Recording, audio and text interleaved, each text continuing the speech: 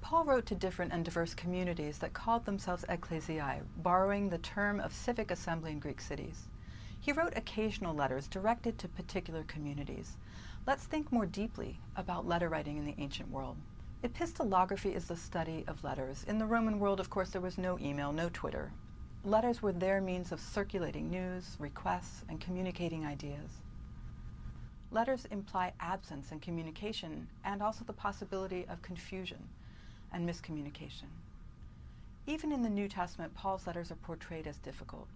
In 2 Corinthians it reads, "I do not want to seem as though I am trying to frighten you with my letters, for they," Paul means the other missionaries, say, "his letters are weighty and strong, but his bodily presence is weak, and his speech contemptible.